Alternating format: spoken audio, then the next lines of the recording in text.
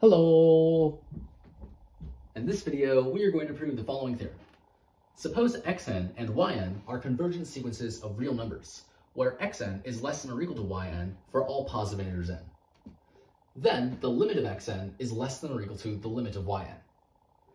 Now, in proving this theorem, we're going to use the following preliminary result.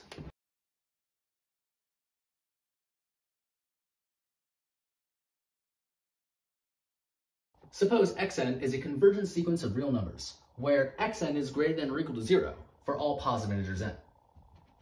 Then the limit of xn is greater than or equal to 0. Okay, so now let's get into proving this theorem. To start out the proof, let's give ourselves two convergent sequences of real numbers, xn and yn, where xn is less than or equal to yn for all positive integers n.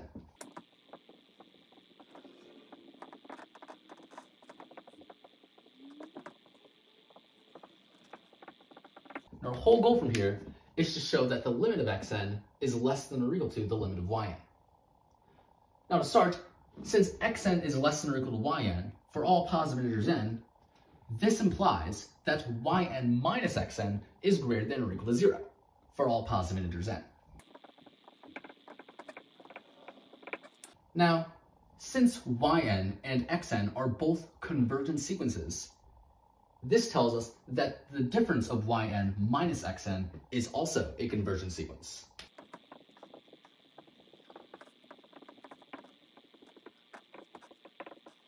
And the limit of yn minus xn is equal to the limit of yn minus the limit of xn.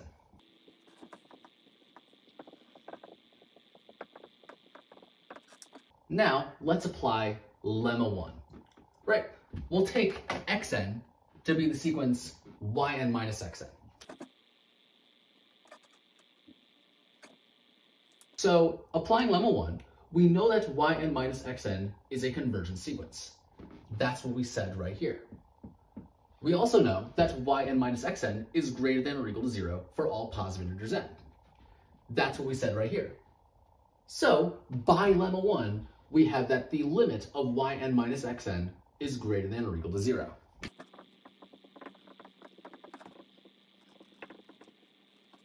But the limit of yn minus xn is equal to the limit of yn minus the limit of xn.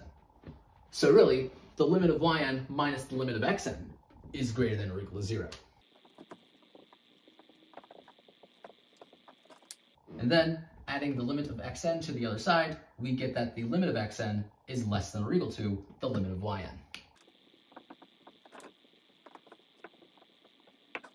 And that is exactly what we wanted to prove. So this completes the proof. And so yeah, that's pretty much it for this video.